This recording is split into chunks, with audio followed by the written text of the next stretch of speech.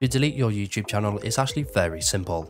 So the first thing you need to do is go to a web browser and you want to go to google.com/account/about, and I'll leave a link in the description.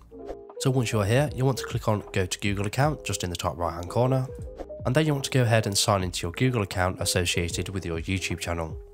You will then be taken to the back end of your Google account.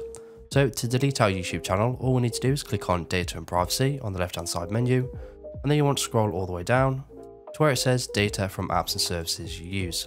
From here, you want to click on Delete a Google Service. From here, you'll see a list of all of the services your Google account is using, including YouTube.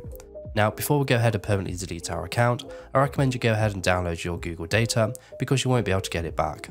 So once you're happy, you want to click on the trash icon next to the YouTube service, and then you want to click on the drop down menu where it says I want to permanently delete my content. You then want to go ahead and read through the following, and once you're happy, you want to tick on both of these boxes and then click on Delete My Content.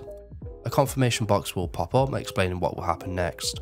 So once you've read through all of this, you just want to go ahead and confirm the deletion by typing in your email in the box and then clicking on Delete My Account. Just remember that this is permanent, so you won't be able to recover your account after this step.